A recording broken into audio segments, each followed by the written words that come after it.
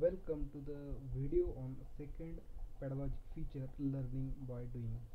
I am Professor Raskar RB, working as assistant professor in computer engineering department in Parikrama College of Engineering Kasti.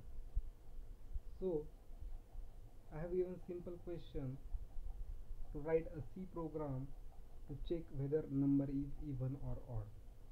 So all of you know how to check number is even or odd.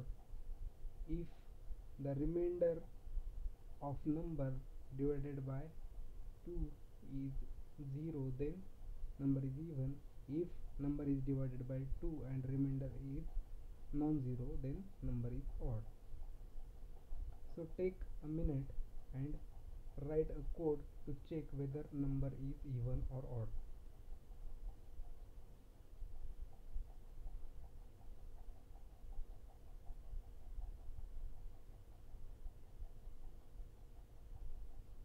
Hope all of you written the code. See the sample code. Program start with header file, standard input output header file. I have taken one variable a, in that I have stored number 5, which I have to check that number is even or odd.